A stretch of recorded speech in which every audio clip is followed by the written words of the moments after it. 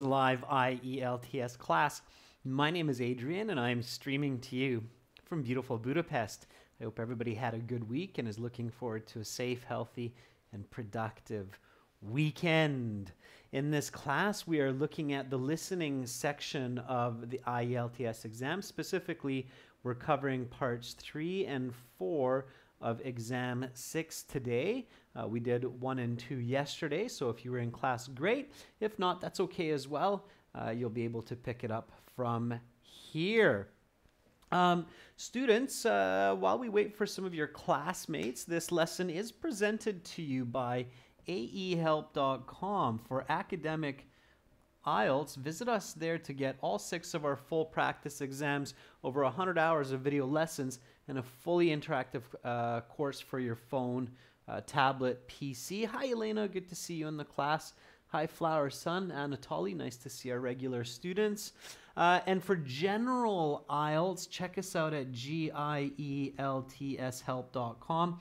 Again, we have lots of great materials to help you improve your English, communication skills, and of course, get those better band scores. We've heard back from our users that as long as they spend a couple hours a day for 4 to 6 weeks on our website, they tend to improve by 1 band score in at least a couple, if not all of the sections of the exam. So keep that in mind. Hi, Neha. Nice to see you in this class again. Hi, Dr. Krishna. Again, students, our websites look like this. We'll be using this one for the listening audio today.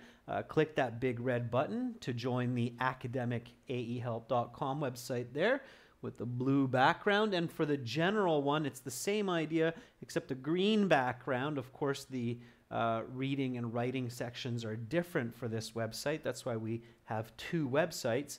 And click that big red button. In fact, I never said this before, but maybe some of you are thinking, why do they have 2 websites? Well, because general and academic students are usually very different. And they're 2 different versions of the exam, except for listening and speaking. So it makes sense to kind of have 2 different websites. Okay, that's the logic of why we have that. All right, everyone. If you have questions, just send me an email. Adrian at aehelp.com.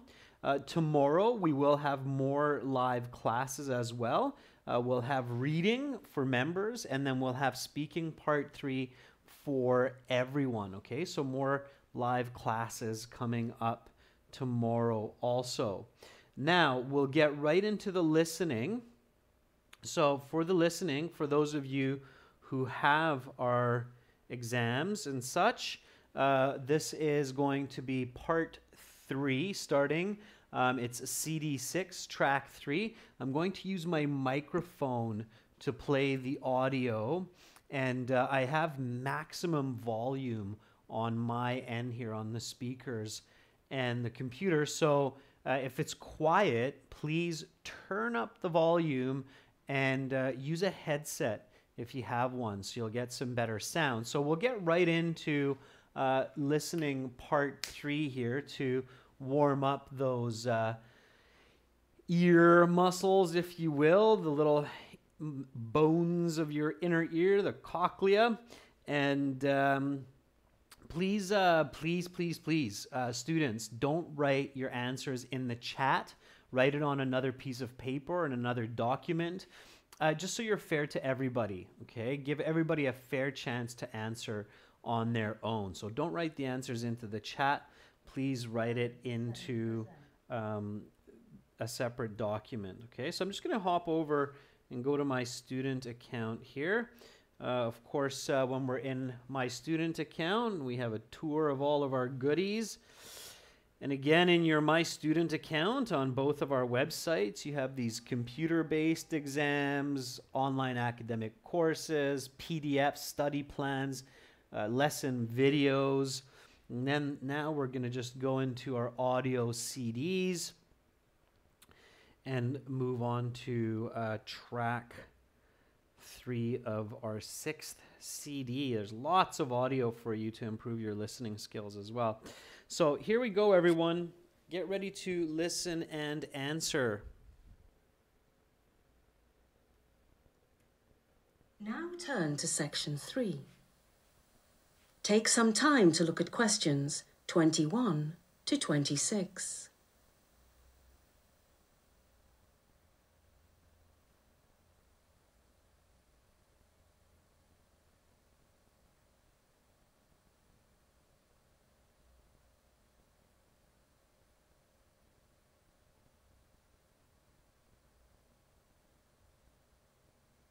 Listening, Section 3.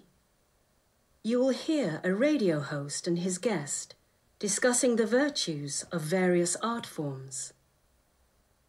Now listen carefully and answer questions 21 to 26. All right, welcome back, everyone. Our next guest is the curator of a major art gallery in the city who has just released his second book on the virtues of art. We're pleased to have Mr. Edgar Patterson here today. Welcome to the show, sir. Thank you for having me on. It's a pleasure to be here, and please call me Edgar. Edgar, of course. Now, in your first book, published 4 years ago, you focused on performance artwork such as plays, musical concerts, films, and other such works. Your second book is a little closer to home for you. It concerns purely creative fine art. Well, yes. It deals with the aesthetic virtue of different painting styles. Okay, so give our viewers a quick rundown on what your book is about. Does it make an argument? I mean, does your book take a position on a certain issue in the world of art? Yes. My book does take a position, and a rather radical one. The main thesis of my book is that the meaning we associate with a painting exists purely within ourselves. This is in stark contrast to many commentators who believe that the author of a painting gives the painting its meaning. Under this framework, if an artist intends his painting to represent the fear of an orphan child, then this is the one and only meaning such a painting can have.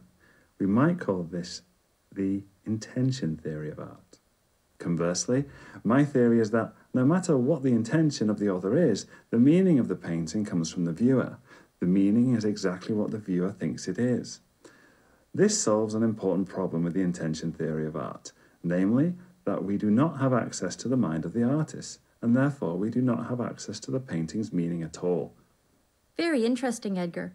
But doesn't the intention theory work as a sort of grounding for artistic analysis? What I mean is, while we might not know the meaning the artist intended, isn't the point of art to try to discern this meaning? If art is just whatever we want it to be or feel it as, doesn't that somehow make it less valuable? That's an astute critique of my position, but one I have an answer for. My response is that art is not merely what we want it to be or feel it as. We can still participate in our critique and interpretation. All I want to say is, in the end, it is up to us to discern the meaning and value of paintings on our own. You now have some time to look at questions 27 to 30.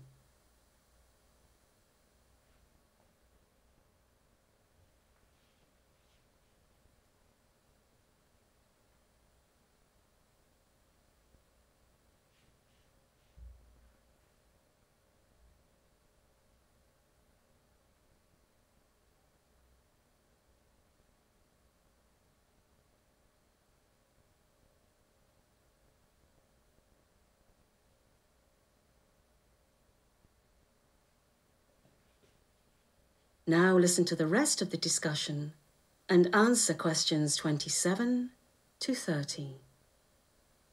Now, let's talk about one type of controversial art, abstract art. How does your, can I call it a subjective theory of meaning? Yes, that is fair. Okay. How does your subjective theory of meaning apply to something like modern or abstract art? Art which doesn't tell an obvious story or have a clear meaning. Many people think that such works of art have no meaning at all. It's certainly an interesting case, but one which my theory is well matched to deal with. You see, abstract art has its critics. Like you say, they think it has no meaning at all. However, other people think abstract works of art have all sorts of meanings. Now, under the intention theory, most of these commentators will be wrong, since the work of art either has a meaning or it doesn't, and if it does, then it only has a single meaning. So under the intention theory, only those critics who discern the specific meaning of the artist will be successful. My theory, however, results in each critic being correct in their own way. For example, if, after critically analysing a certain abstract work of art, I determine it is meaningless, then it is meaningless, Because the meaning of an artwork comes from within, I cannot be wrong, and neither can other people. The critic who sees a metaphor for suffering and the critic who views it as something entirely different are both right. We are all correct in our interpretation, as long as we've given the painting a fair critique. What do you mean by a fair critique? Well, I mean it is not enough to merely look at a painting and write it off immediately as meaningless. One must go through a certain process. That said, there are certainly other... That is the end of section 3. You will now have half a minute to check your answers.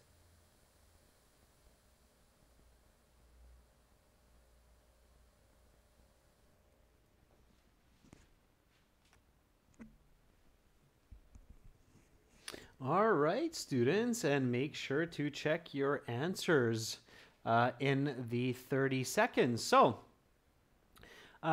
this is part 3 of the listening. Of course, it's more challenging than part 2 or part 1. How did you feel about this? Was it challenging or not too bad? What did you feel? Let's go over the answers together, and I'll give you some strategies as we do that. So, was it difficult? Was it challenging? Or was it okay? Derek says, it was too hard. Yeah, so a couple of interesting and important points to keep in mind, and I'll make a note of this as well. I want to clear up a couple of misunderstandings about the IELTS exam. So, does anybody know what IELTS actually stands for? So, IELTS.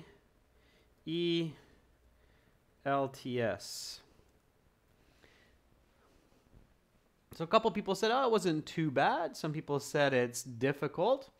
Yeah, it was about speech. Okay, so IELTS, before we go through the answers, just a couple of important points here. So IELTS means the International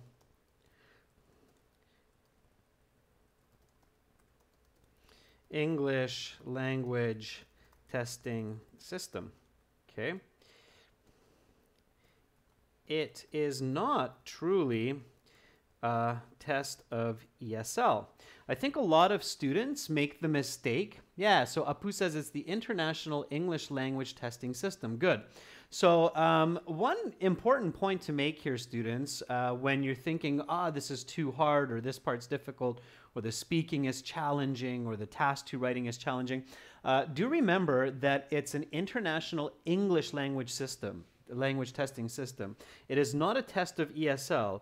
It's not the International English as a Second Language testing system.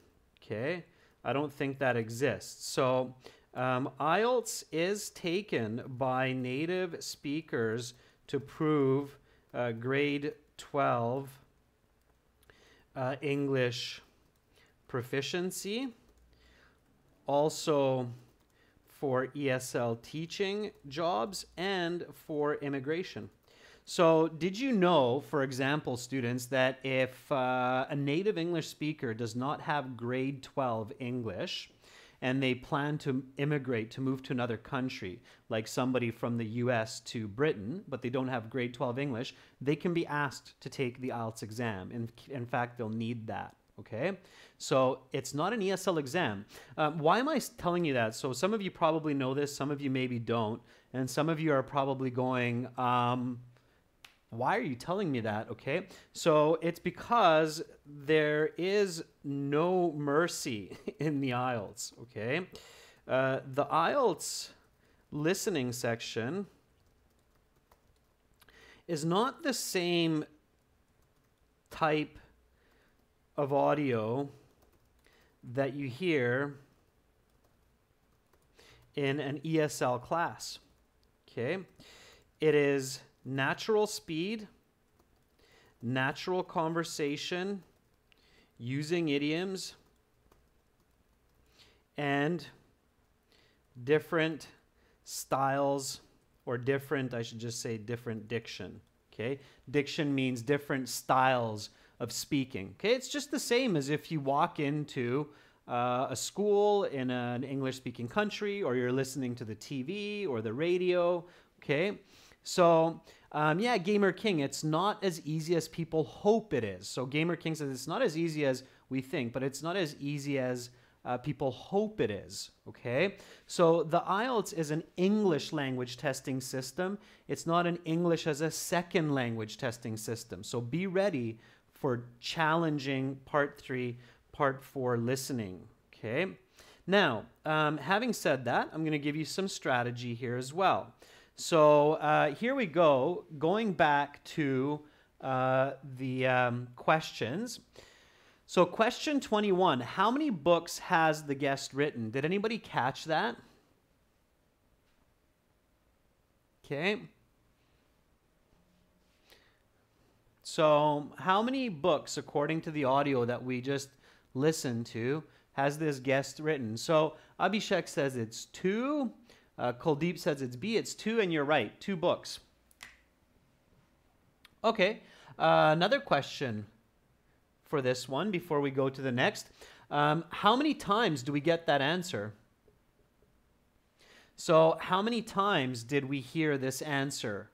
Once, twice, 3 times? How many times did we hear the answer as 2? Only 1 time, 2 times, or more than 2 times? Can anybody tell me that? So Satora Kaitova says twice. Hemant agrees, 2 times. Yeah, that's right. So this answer came 2 times. Okay, twice. So the IELTS is not cruel. They do try to help you. The answer was said twice. Okay, I'll show you that in a minute.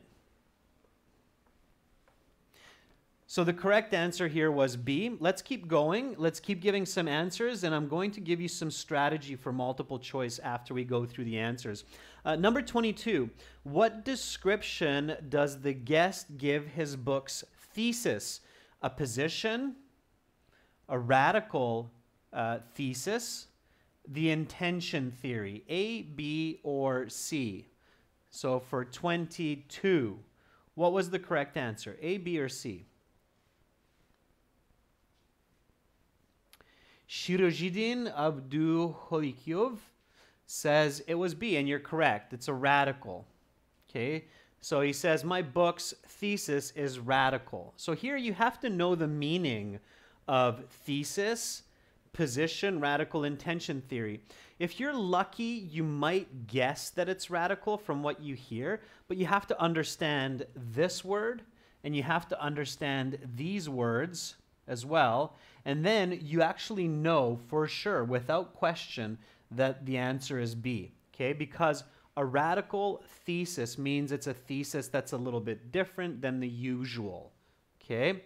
Yeah, you're right, Hemant. He does clearly mention it as long as you're paying attention, for sure, okay? So far, B, B. Okay, number 23. Which statement best describes the intention theory of art?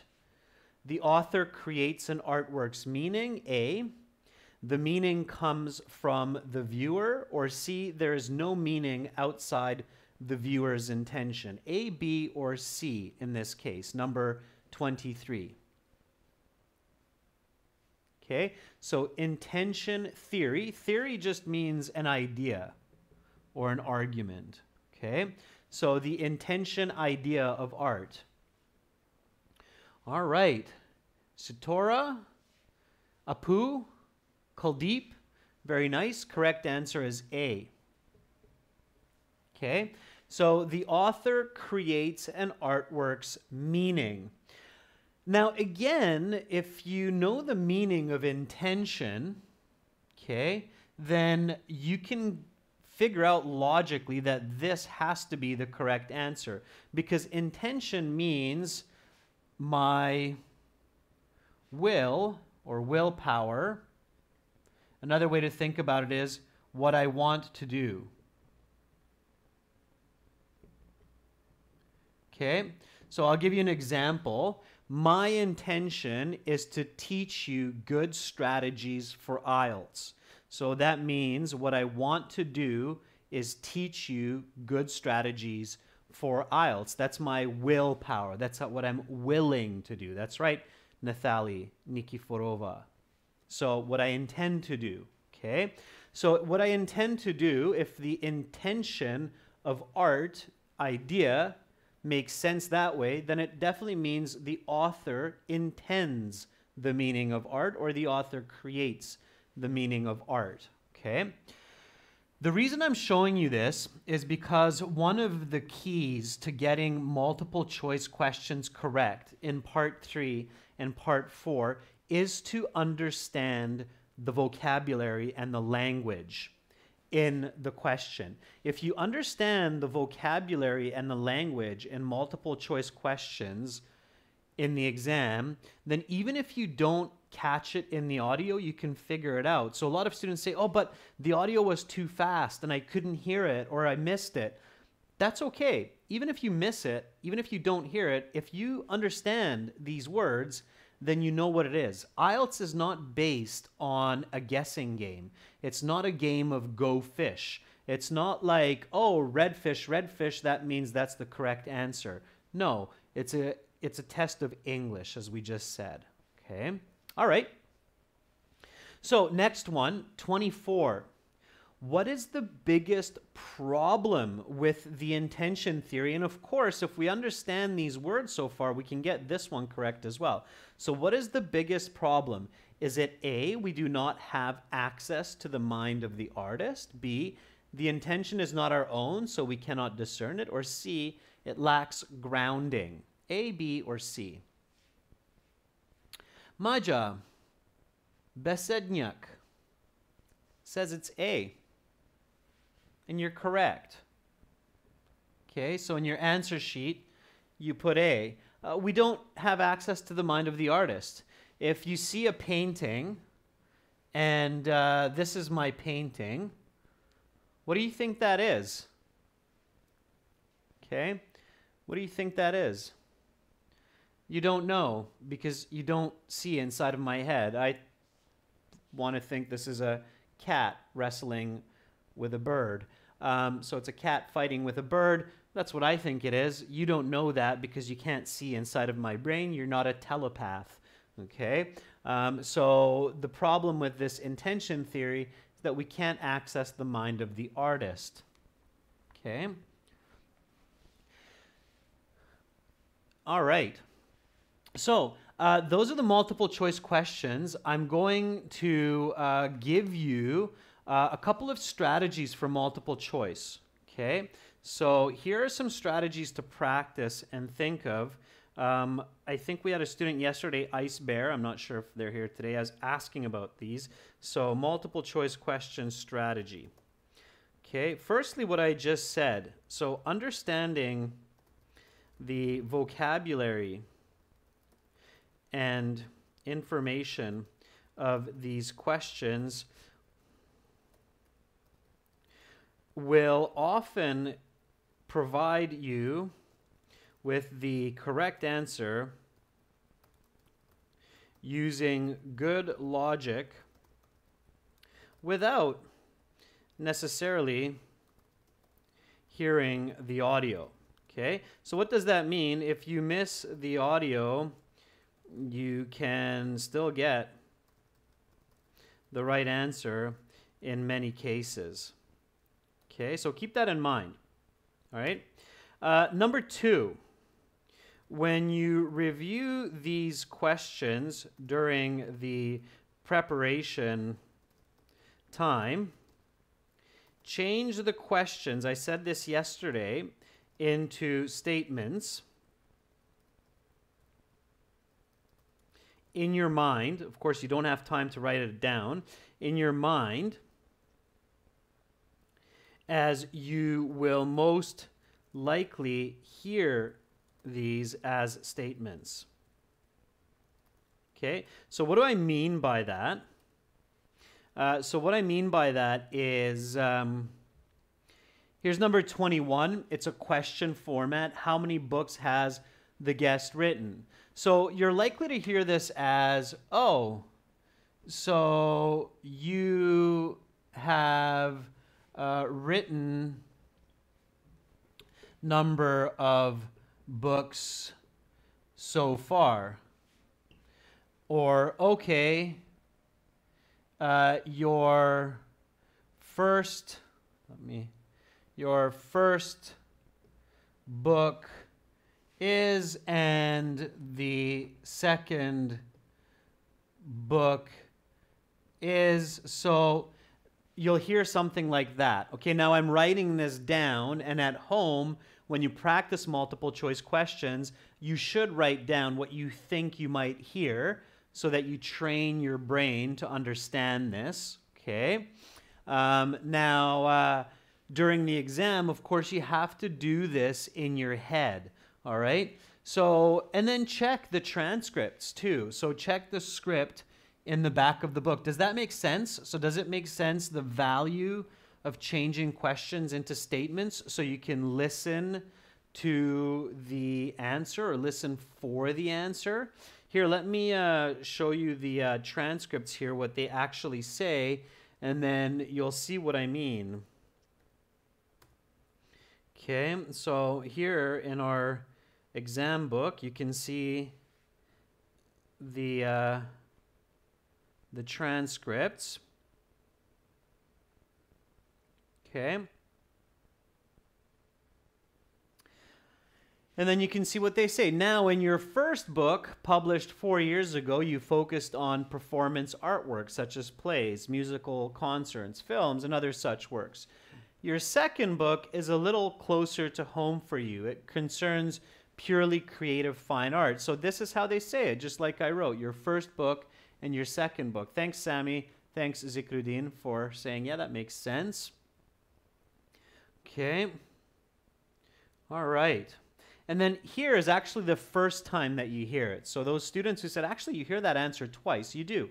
Our next guest is the curator of a major art gallery in the city who has just released his second book on the virtues of art. So here you hear the actual host say it as well, second book. Okay. Azar, you can write the statement onto the question booklet, yes, in the preparation time, but you need some really quick writing skills for that. So in the real exam, I recommend doing it in your head, okay? So there's a little bit more expansion there. So when you review these questions during the preparation time, change the question into statements. Number 3,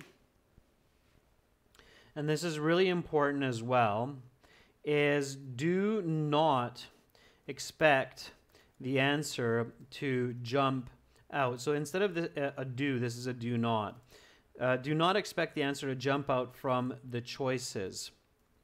Okay. So when you're looking at the choices, let me just jump back to the questions here. Okay.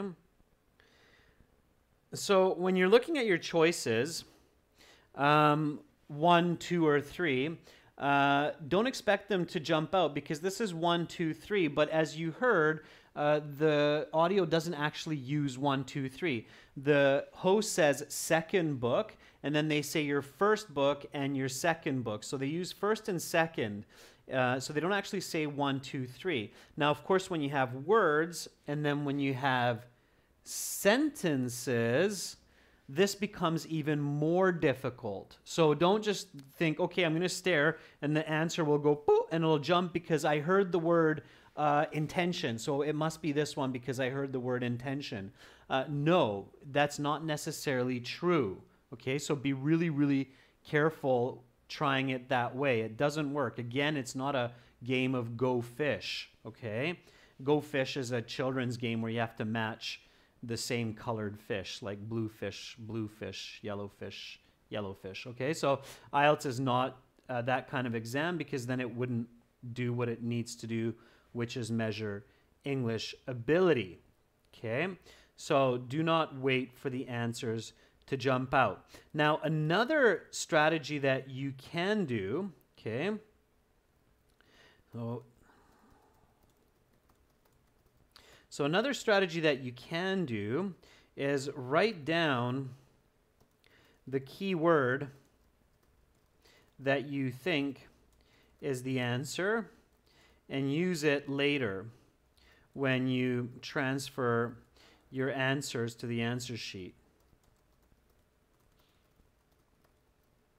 Okay, so what do I mean by that? Well, remember that you have time to transfer your answers to the answer sheet, and you also have time to review. Okay.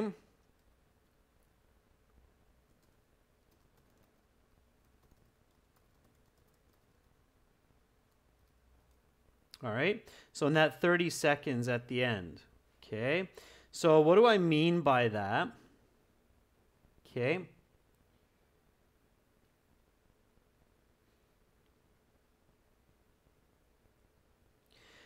So let's say, for example, this question, what is the biggest problem with the intention theory?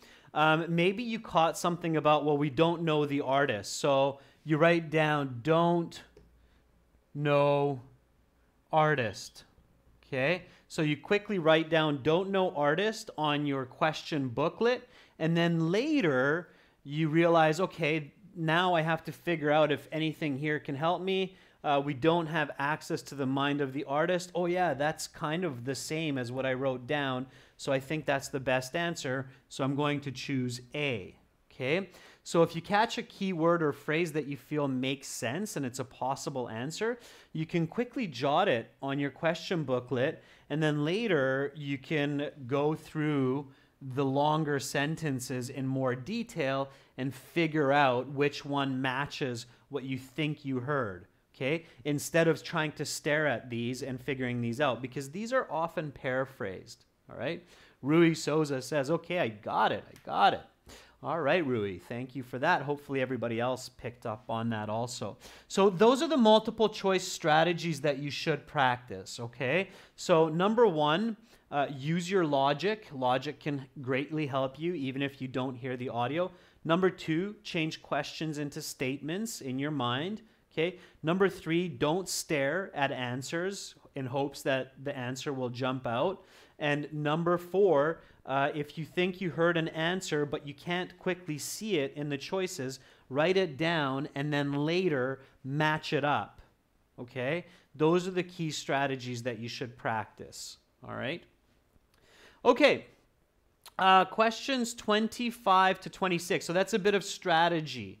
Okay. All right.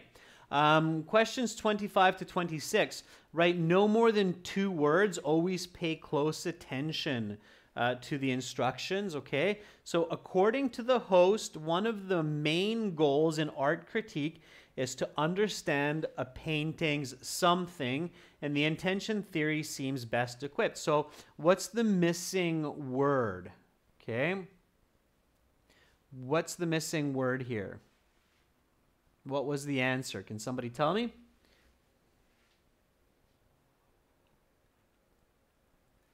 It's just one word. And it makes sense when you put it in. Makes a lot of sense. Anybody catch that word? Haman says it's the interpretation. It's close, Haman. You'll do is very good. Saul, good. It's meaning. Yeah. So when we look at a painting, most of us want to figure out what it means, right? We stare at it in hopes of figuring out the meaning of that word. Absolutely.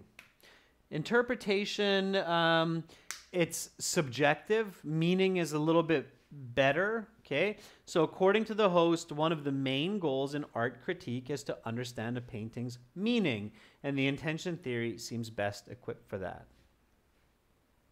They might take interpretation. It's a very close synonym, but meaning's better for sure. Okay? Don't overthink it. Number 26, the guest responds that art is not something what we want it to be, but that we must also participate in critique and interpretation. Anybody catch this one? Saul says that's merely. And you're right, Saul. It is merely. Okay? Merely is another word for just. okay, or only. So it's not only what we want it to be, not just what we want it to be. The most accurate word is merely. That's what's used in the audio, is not merely what we want it to be. Okay? It's also testing your vocabulary to see if you know the word merely as a synonym of just or only. All right, now we had this interesting table where some of you might have thought, oh, that's really difficult, but good news. It says complete the table, answer right or wrong for each question. So it's like a game of coin toss, okay? You have a 50-50 even if you're just guessing. However, hopefully you're not just guessing. So the intention theory means the author gives the meaning.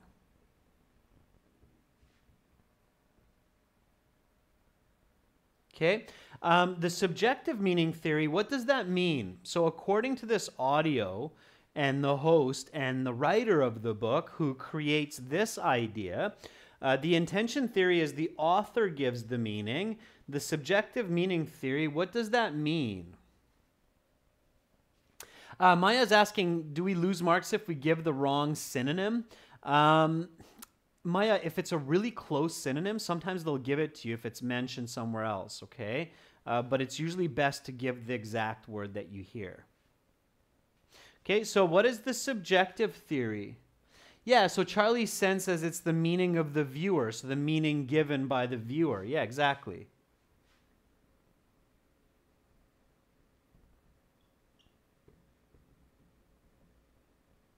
Exactly, Charlie.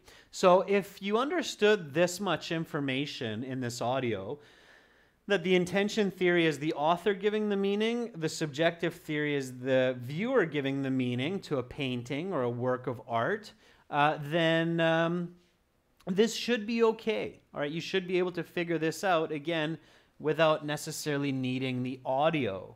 So the situation is the critic thinks critically about an artwork and judges it to have no meaning, okay? According to the intention theory, the critic is right or wrong, number 27. So if we think about this logically, so if the author gives the meaning, and if in the situation the viewer says, this painting has no meaning, is the viewer correct or are they wrong? Okay, Charlie, Faryozbek, Pooja, and a lot of you are saying wrong, and you're right, okay? So they're definitely wrong. Why are they wrong? Because the author gives the meaning, and if the author says, like I said earlier, it's a cat fighting with a bird, then it's a cat fighting with a bird, and if I say you have to give me $1 million for this beautiful painting of the cat fighting with the bird, it's up to your choice whether you do or not, but that's my belief, so it's wrong. Okay, so the situation is the critic does not think critically about an artwork and judges it to have no meaning. So in this case, the viewer says, okay, I'm looking at this painting, whatever, it's just some lines. Intention theory says that they're wrong. The subjective meaning theory, 28, says that it's, what is it for number 28?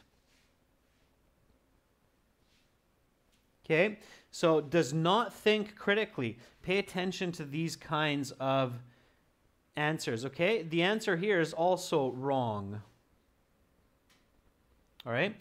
Because the guest in the show says that you can't just quickly look at a painting and say it has no meaning. You have to look carefully, because if you look carefully at the painting or the artwork, a statue, and suddenly you realize, oh yeah, there is that cat fighting with the bird. I can see the cat. I can see the bird. How many times has that happened? Then you can say that it has no meaning. But otherwise, you can't say it has no meaning. You can't just quickly look at the painting and say it doesn't have meaning. Okay. All right. Number 29, critic understands the author's meaning. Critic is... right or wrong? So the critic understands. So the critic looks at the painting and says, oh yeah, that's a bird fighting with a cat. Are they right or wrong according to the intention theory? Yeah, they can be right. Okay, a lot of paintings, you can see exactly what's happening. So it's right and right. Exactly. So wrong, wrong, right. Those are your correct answers. Okay. All right. Last question. By the way, students, hopefully you're realizing that these questions are what's called inferred questions. You have to listen to the audio, understand what they're talking about, understand these questions, and then get the right answer. Why does IELTS do this? Because for this kind of question, there's absolutely no guessing. This is why companies and countries, immigration, like IELTS more than TOEFL, TOEIC, or any other kind of multiple choice exam or other exams, because IELTS is accurate. It's very difficult to just randomly guess answers in the IELTS exam. Okay, that's not an effective strategy. Okay, so here it's another inferred question. A or B is the correct answer. So the art critic is viewing a painting for the first time and wants to critique it using the subjective meaning theory. Determine whether the critic has satisfied the constraints of the theory with regard to his critique of the painting. Number 30. The critic looks at the painting for a moment and concludes from his initial impression that the painting lacks aesthetic value. Aesthetic value means is not beautiful. Okay, lacks, meaning it's not aesthetic beauty. A, the critic has satisfied the demands of the theory. B, the critic has not satisfied the demands. Number 30. Navneet, Devas, very good. It's B. Okay. Why? Because the critic is only looking for a moment and they initially conclude that it has no meaning. So it's the same as question 28. Okay. You have to look for a while. All right. Okay, everyone, that's great. So let's keep going here. Now we're going to do section 4. Get ready to listen. Again, don't put your answers into the chat. Just wait till the end. We're going to do this nice and smooth. There's no breaks in part 4 of the listening. So here we go, everyone. Get ready. I am going to get the audio going ASAP. Again, if it's quiet, turn up the volume. It's max on my side. So I'm going to hop back to our website here for the audio. And here we go. Everybody ready, steady, go. Battery 70%. to 40.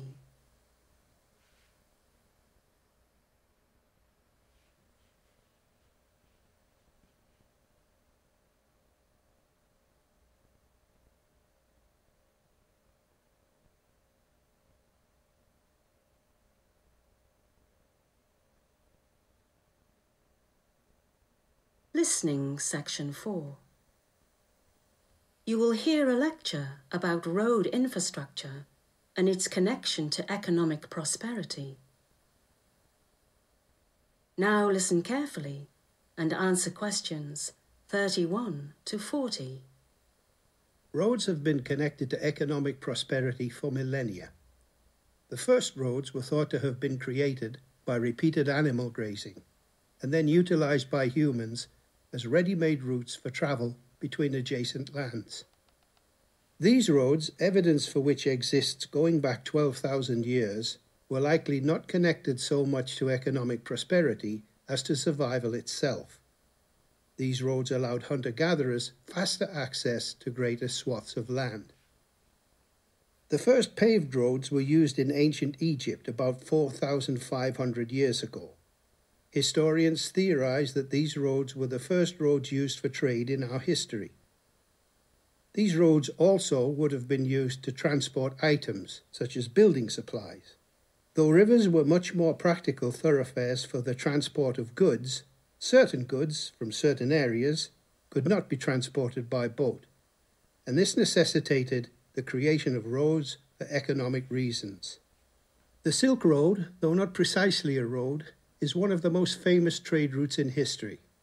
Composed of many types of road, the Silk Road stretched from China and Thailand in the east all the way through the Middle East and terminating in Western Europe. These different routes of the Silk Road brought myriad items from the east to the west, including, of course, silk. This brought economic prosperity to China and surrounding regions for many centuries.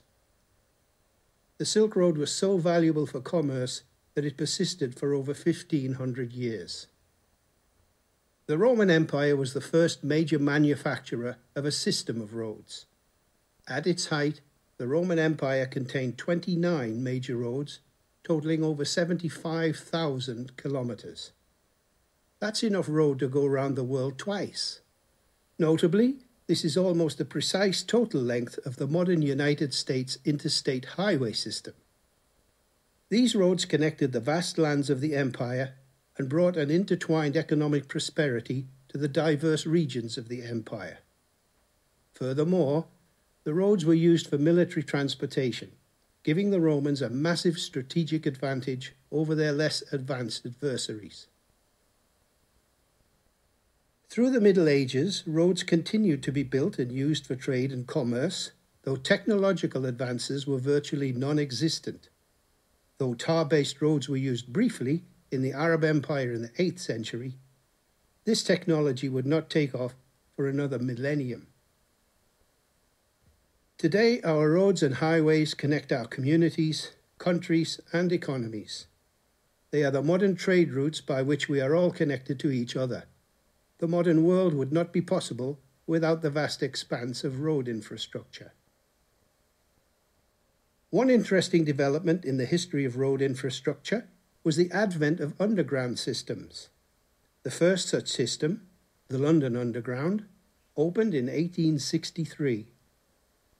Such subterranean routes greatly increase the volume of human life that a city can sustain, thus increasing that city's economic output. London would not be a fraction of the economic powerhouse it is today without its underground rail system. The same can be said for virtually every other major economic centre. Underground systems are the next generation of economic generators. While roads move goods which create economic prosperity, underground systems move human capital, which creates further economic prosperity. What is the next great advance in ground transportation?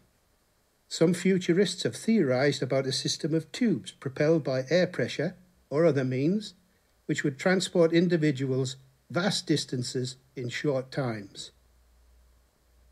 Such a system could move humans at unprecedented speeds, perhaps with an economic footprint far less than that of subterranean networks. Such tubes could even be built underwater. Imagine such a system connecting New York to London or Tokyo to San Francisco. It would be incredible. Whatever lies ahead for humanity, roads have gotten us to where we are, and they are very likely to play a prominent role in getting us to where we will be next, in one form or another. That is the end of section 4. You will now have half a minute to check your answers. Okay, students, so that's roads. And the importance of roads in human history. So let's go through the answers nice and quick. I'm going to give you the answers for this one. So what phenomenon created the first roads? The first roads were created by animal grazing.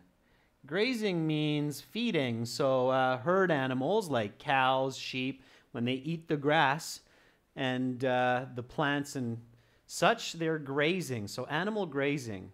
Though roads were necessary for the transportation of many goods, what was a much more practical thoroughfare? Thoroughfare means mode of travel or transportation for the transport of goods in ancient times. That would have been rivers. Rivers are countable and you need a plural on that one. Okay, rivers, not boats, rivers. All right, so animal grazing and rivers. Keep score of what you're getting right and wrong, because we will add these up in the end. Now, the professor talked about the Silk Road, the United States interstate system, ancient Egyptian roads, Roman roads, and which of these roads totaled approximately 75,000 or totals 75,000 kilometers? That would have been A. Okay, United States interstate system and the ancient Roman road network. So A would be the correct answer there in your answer sheet. All right. 34 and 35, these are two questions, so careful when you put it into your answer sheet. What were two benefits of the Roman system of roads? B was one of the correct answers, to transport the Roman armies. And E, of course, for trade. So that would have been for the economic prosperity or the economic financial part of the Roman Empire. Okay. All right. And then 36 to 40, you had to match A, B, C, and D to the correct question here. Applies to ancient roads, applied to the subway systems, applies to future transportation, or all of the above. Increases economic prosperity. Which one is that? All of them. D. Okay. Responsible for the growth of modern cities. That would have been subways, modern cities like London. Okay. Used for military transportation. That would have been A, because we don't use our highways so much for military transport. Military uses other roads usually. 39, moves human capita, so moves humans. That would have been B, subway systems. And then will move humans at unprecedented speeds around the world. There's the future participle will. So future transportation, you guessed it, C is the correct answer there. Okay. All right. So those are your correct answers.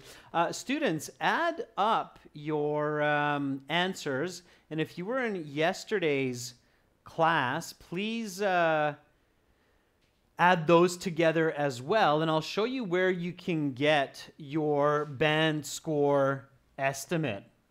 Okay. So, or your band score exactly. All right.